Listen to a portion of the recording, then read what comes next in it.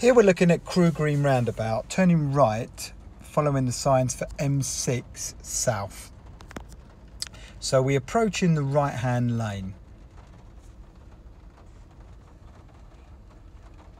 which we are now.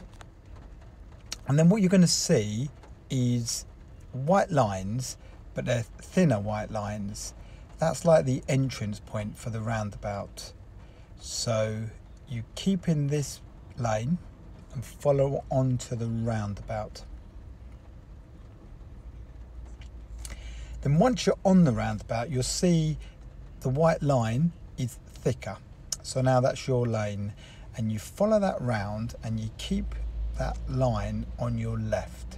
Okay, so as we come round the roundabout, it pushes you over to the out part of the roundabout, the outside of the roundabout, which puts you in the perfect position to come off the roundabout for M6 South.